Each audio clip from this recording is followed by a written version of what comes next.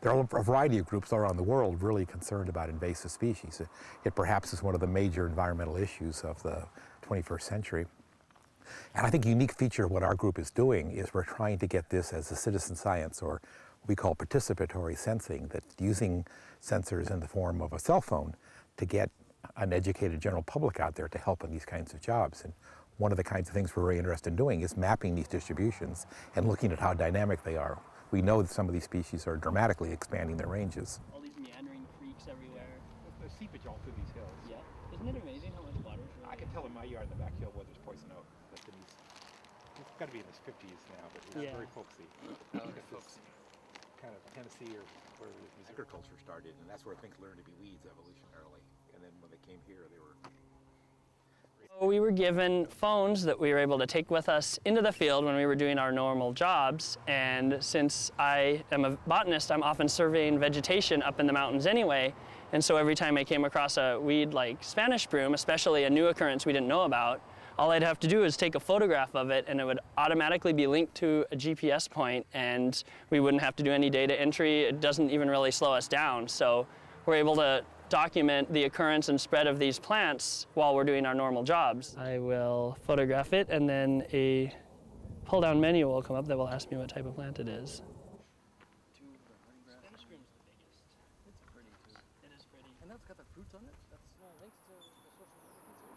Oh, I put it on the Facebook site. I didn't put it on the main website. Let me go look at it and see how it looks. Are you filming now? Yeah, I'm taking, but you can... Cool thing about it is that it shows you where you're located whenever you take the photos, so then you can go to the map and see all the other flowers that are around that particular region as well. Okay.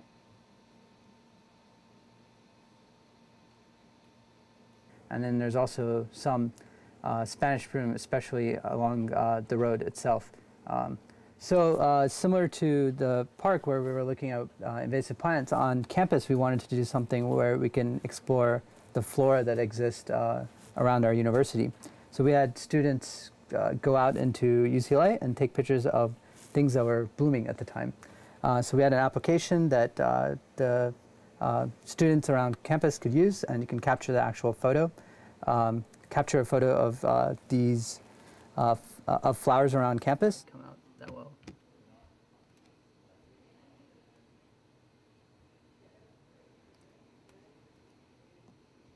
You bring up the What's Invasive app on the phone. A nice splash screen will come up showing all the invasives that you should be on the lookout for. Then you can actually take a picture of the invasive, and you want to tag with the type of invasive that it actually is. So they're pretty, like, they get to the point, I guess is the main thing. So.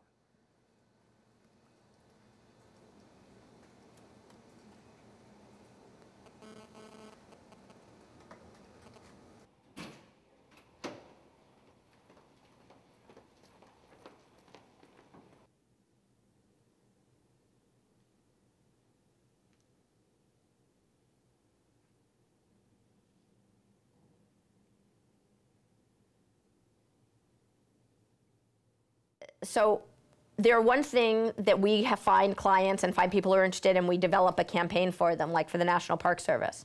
But the real power of the technology is sort of like the web, that anybody can now go and set up their own website.